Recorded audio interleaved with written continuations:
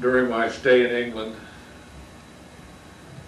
and training with Sykes and other British officers, I encountered a Finn who had killed over a dozen Russian sentries during the Russian-Finnish War, which had taken place just prior to the beginning of World War II. This Finn had used the traditional Finnish puukko knife, which was a single-edged knife. He stated that originally he used a shorter blade knife than a 6-inch blade, and found it to be wanting in his particular situation, which was this. The Russians and the Finns were fighting in the dead of winter, heavy snow, freezing conditions, and the sentries encountered were heavily bundled up with bulky clothing and harness, heavy overcoats, etc. The Finn would dress himself in a white coverall type garment and creep through the snow and kill the Russian sentries one at a time on isolated sentry post duty. The Finn stated that after the first 3 or 4 times with his shorter blade knife, he began to realize that due to the heavy clothing that was being worn, that his knife blade wasn't long enough. And he had to repeat himself a number of times when he was sticking the various sentries in the kidney in the back and then cutting their throats, etc. So he finally secured a longer blade 5-inch puukko knife, and this was the one which he had success in using for the rest of his tour of duty. This is the only known instance that I have of any criteria ever being set for the length of a knife blade. However, the other criteria that's important is the fact that the overall length of the knife, blade and handle, has to be comfortable to carry. And generally speaking, the limitation is about 12 inches in this case. This is knife and handle in the scabbard. Anything longer than that becomes overly cumbersome and is not the best tactical length to carry. With further regard to blades, it is my contention that all combat blades, in fact all of a combat knife, should be dull and finish.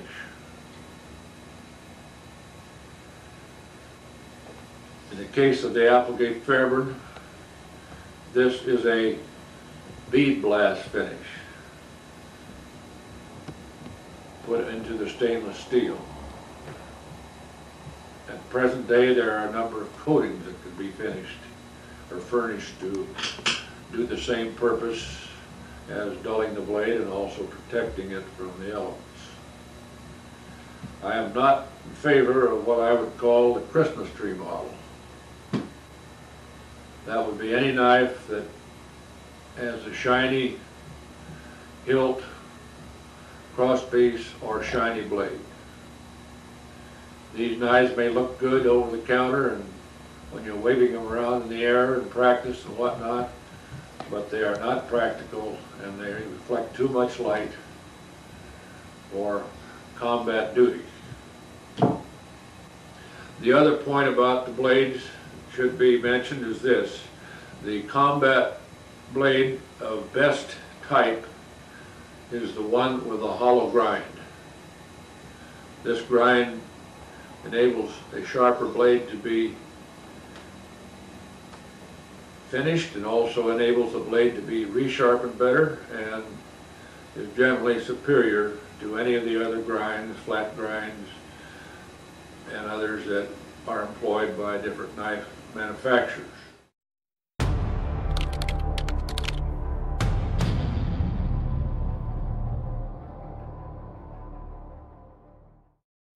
The smatchet is another weapon which had its origins in World War II, with which I was closely associated, along with W.E. Fairburn. The first smatchet that I ever saw was the smatchet that Fairburn brought with him from England to the States in 1942. And this weapon was featured in Fairburn's book, Get Tough, published same year.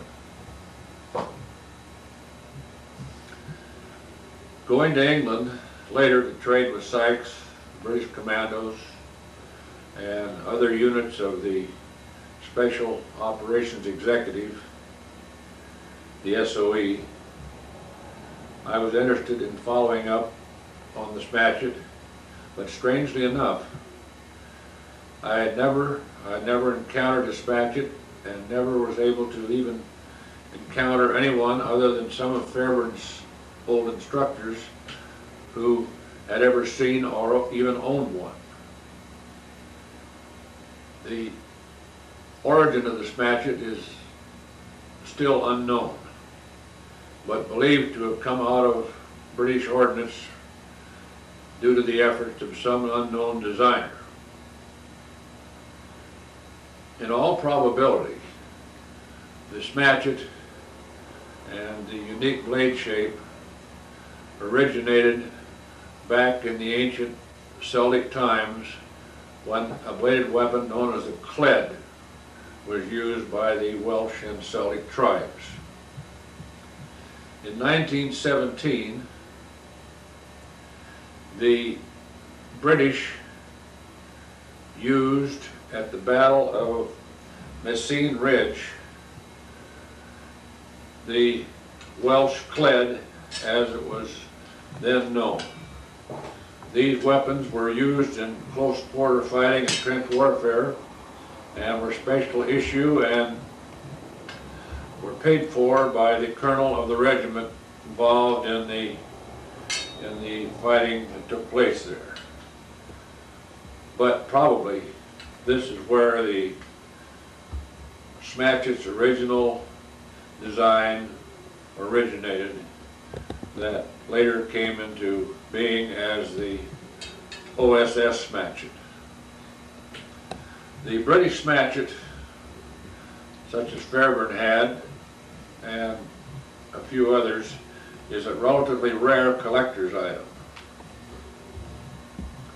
and differs very little from the OSS production of about 10,000 smatchets in World War II, which undoubtedly were copied from Fairburn's own weapon.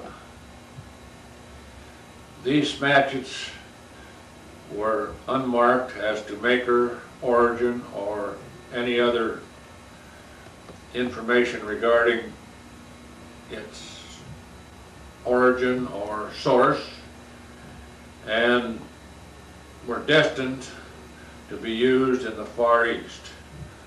Rumor has it that most all of the OSS smatchets were shipped via submarine to the Far East and never reached their destination. So again, the OSS smatchet is, in its original state, a rare weapon also. It was a fascinating weapon and one that intrigued me greatly. And when I came back from Europe and talked to Fairburn about it, we decided that along with the Applegate Fairburn combat knife, it might be a good knife to explore for as a combination combat and utility weapon for future mass production for U.S. and Allied troops. The first smatchet that we made was a double-edged smatchet, which was made in the OSS machine shop, this being the first prototype. I'd like to point out that the original smatchet from British origin was sharp only on one edge. And was obviously designed more as a utility weapon than a weapon. It was Marthott's, Fairbairn's, and mine that if we could make this a double-edged weapon, it would be a superior close-quarter fighting weapon and also could be used in place of machete as a great utility knife and also in place of the well-known machete in heavy jungle areas. The smatchet prototype remained in my storage with my other artifacts and weapons for a good number of years. And it wasn't until 1988 that I decided that possibly it might be a good weapon to develop for the American market and possibly fighting men throughout the world. I turned to Bill Harsey, my custom knife maker for the Applegate Fairbairn fighting knife, and he produced for me his first custom smatchet. This happens to be smatchet number 1. It is considerably improved in design in the handle. The weight is forward as it should be. For a smatchet, it should be a chopping instrument. And this model is still being custom made by Harsey for special collectors. However, the price was much too high for an issue knife or a knife for general purchase by the public. We designed, or I might say redesigned, the smatchet for mass production, and an initial run of 500 knives or smatchets was made accordingly. The buck smatchet was composed of a laser cut blank of steel and 2 slabs of the grip, one on each side.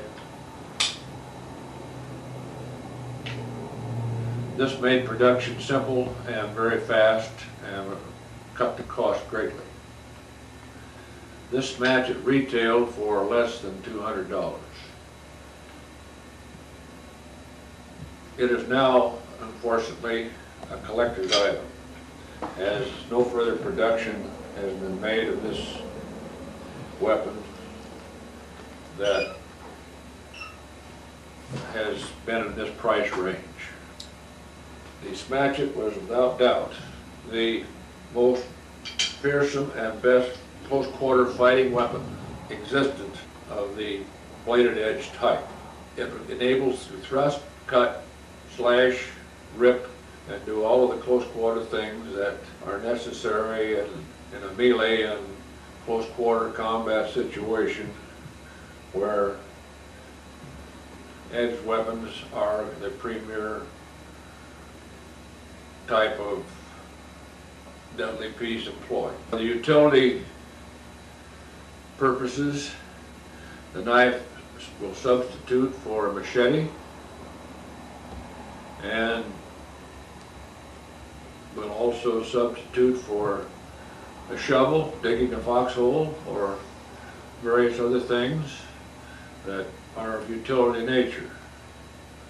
One of the unique features of the knife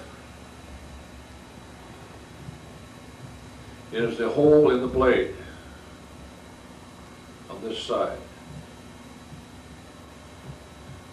This hole enables the user to determine which edge he is using, by sight in day or by feel at night. This enables him, for instance, to, when using it as a utility knife, to keep one edge razor sharp for slicing bacon, cutting other articles around camp, other food articles, other items of this nature, and utilizing the other edge for chopping. Having a means of being able to distinguish one edge from the other is also useful, because sharpening, it's easy to distinguish which edge is going to be needed for the most purposes, and indicate by means of the hole which edge that might be accordingly in its working capacity. Is not nearly as cumbersome as it might appear, and can be easily carried on the belt or parachute harness and other ways without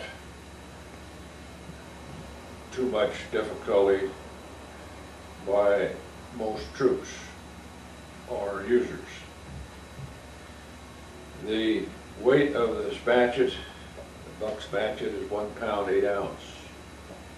The blade length is 10 inches. The width, the widest point is 3.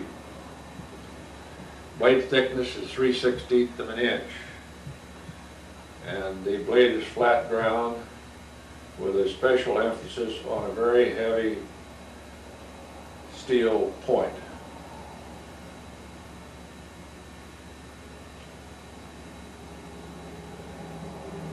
The handle is made of Lexan, the polycarbonate material, and is practically indestructible. One thing of particular interest with the buck spatchet is the thong and its design.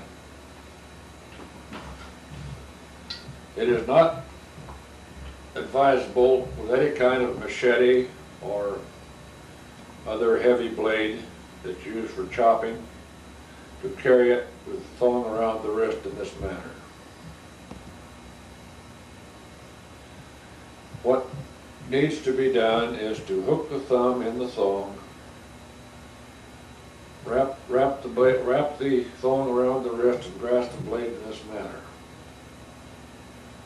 When this knot is tied sufficiently to fit the individual hand, the blade is locked in. At the same time, if it's desirable to let go of the blade, it'll come off the hand in this manner. When the wrist is in this manner is used, the thong is this manner around the wrist. Sometimes in chopping, the blade will go from the hand and can catch and come around and hit the user on the thigh or otherwise and give a dangerous cut. This is particularly true with the machete type weapons that are now used.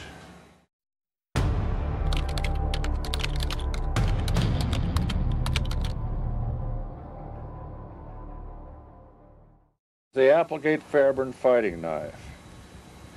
It should be held in a cross palm grip in this manner, with the thumb and forefinger as indicated. It should not be held like this, the ice pick grip, or it should not be held like this, which is also similar to as you would hold a hammer handle. If the Applegate Fairbairn knife is held properly in this manner, you will be able to maneuver it forehand, backhand, by merely turning over the wrist. Forehand, backhand. In this form, you are able to thrust, to slash in either direction and from either side. And this is the basic manner in which any two-handed fighting knife should be held. Even the bayonet, as fits the M1 carbine, can be used in this proper manner. Cut, slash, overhand, backhand, thrust, rip, etc. The only difficulty with the bayonet in use in this manner is the fact that the edge is not double all the way back. It is not double-edged, and of course the handle is cumbersome and not designed, as is the Applegate Fairbairn, for swift combat maneuverability. We have a Randall number 1. The Randall number 1 can also be used in the same manner. However, the user is handicapped by the fact that the blade is not sharpened on one side and the grip is not entirely designed for extreme maneuverability. Actually, the Randall number 1 is not a pure fighting knife, but was designed as a combination fighting and utility knife, and was so used during the World War II period. Here we have the M9 Frobus 3 bayonet and knife as designed to fit on the current AR-16 A2 rifle. This knife has no relation to being a fighting knife, and basically is really designed for field utility use and not for fighting purposes. However, like any other knife, if used with the edge in the proper position, it can be used to cut and also can be used to thrust. However, what we are after in the ideal pure fighting knife is a knife similar to the Applegate Fairbairn,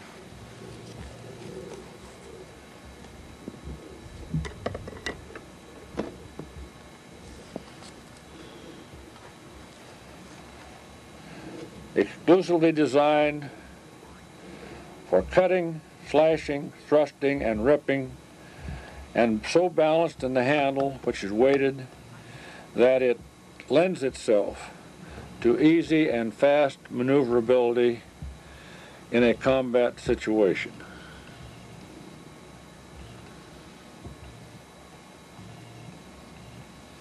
Notice how the wrist turns to enable the knife to cut with one edge or the other.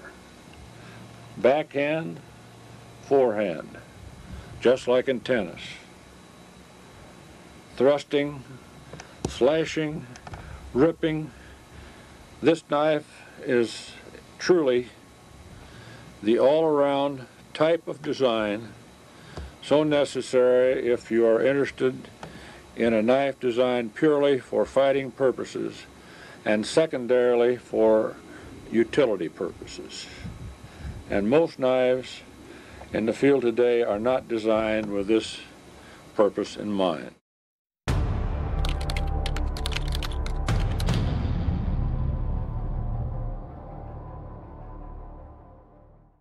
Proper stance for the use of a pure fighting knife is to have the knife to the rear and be in an aggressive forward crouch in this manner. In this particular stance, you are able to advance with one foot and slash, reduce, advance here, slash, backhand, forehand, or do whatever maneuver you need to do with the greatest facility because of the design of the knife and the way in which it is held. Again, this is the proper fighting knife stance. The left hand will be used to maintain balance, to offer a distraction to the opponent, to throw a handful of dirt, dust, or grime into his eyes, or whatever other means that you need, or perhaps even in the case of an opponent's blade, to offer a protection while you are yourself executing a thrust or a slash. It should be stated here that cases of one-on-one knife fighting and dueling are extremely rare. Generally speaking, the knife is used in a very rapid manner and usually only by one party, and before the incident is over, the one party, the injured party, the wounded party, has not even been aware that the knife has been employed against him, if everything else is equal. It is a rapid means of fighting, a rapid means of closing with the enemy, and any knife fighter within a distance of 5 to 10 feet from an individual is extremely dangerous. These are vulnerable points for use in attacking another individual with a knife, and they are not necessarily fatal points, but they are disabling. And it's really up to the knife fighter, after he has disabled his opponent by using any of these particular methods, to whether or not he wants to go ahead and finish off his opponent or walk away from him. One is the inside of the wrist. Just hold your hand out here. That cuts all the wrist tendons. The other one is cutting across there. That cuts the tendons on the top of the hand. Another one is this bicep, right there, or here. Inasmuch as the person will probably have his arm out in trying to defend himself, these are easily approached points. The forend, the forearm, is not a vulnerable point, but this bicep muscle here is a vulnerable point. The brow is a vulnerable point. Any heavy wound across the top of the brow will cause heavy bleeding and blind the opponent in the eyes and make him helpless until the bleeding is stopped. With regard to other points that are not only vulnerable but fatal, obviously those points that are around the throat and the neck are the ones that need to be protected most from any kind of a knife thrust. Here, here, or here. A thrust to the belly, thrust in, rip coming out, or a slash across here or here will generally end the fight very fast. The object of any person who is trying to defend himself against a determined knife fighter would generally be that he will instinctively bend over and suck in his guts. Psychologically, this point here is one that he seems to want to protect the most, and will use his hands out in front of him to do as best he can to protect himself. But use the arms, use the top of the head for the less deadly thrusts. The slashes here, here, and here, the slash across here, the thrust in here with the rip coming out are all deadly points in knife fighting that need to be considered depending on the situation at hand. Thrusts into the kidney area on either side thrusting in and ripping coming out will generally be fatal within a matter of seconds. Thrusts here or slices here also are vulnerable. Again, this is the vulnerable spot. Cutting these bicep muscles. To the legs, cut on the inside of the leg muscles, front and back. Hamstring, across the tendons. Turn around, Jesse. The same here. Thrust in, slash out. Thrust in, slash out. And of course, don't forget the family jewel. Plan always to be the aggressor and try to take advantage of every type of surprise in which you can. And one of the first things to remember is that you, not only in combination with the attack with a knife or with a club or with a gun for that matter, one of the first things that you should try to do is to destroy the mental balance of the victim. Now this can be done in many ways. For instance, if I am taking advantage of the element of surprise, and this is my would-be victim, I can, yeah, and it's over. I've given a yell, I've given a battle cry, I've given a scream, I've stuck him in the guts and ripped it out, and his guts are on the floor, and that's it. There are no gentlemen in close combat situations. Use the element of surprise. Use a yell, scream. Attack with a scream, attack with a yell. Use a handful of sand, use a handful of dirt, use a handful of coins out of your pocket, throw them in your opponent's face. Kick him and stuck him at the same time. Whatever it is, use the element of destroying his mental balance. And you've got his mind on something entirely different from what's happening to him. And by the time it's through, it'll be a matter of a half a second, it'll be all over, particularly if it's with a knife or a handgun at close quarters. Thrust flash. That's what you want to do.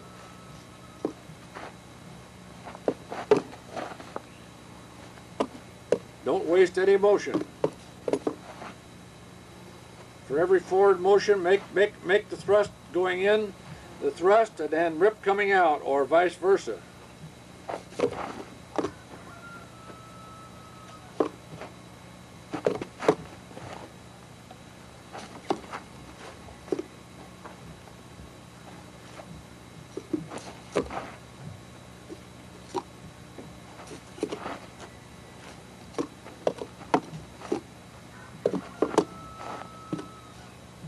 Now that simulate down toward the lower leg there, just like with some guy's leg, and you're gonna dive on one leg and rip his leg on the inside. See, just go in and, yeah, that's right.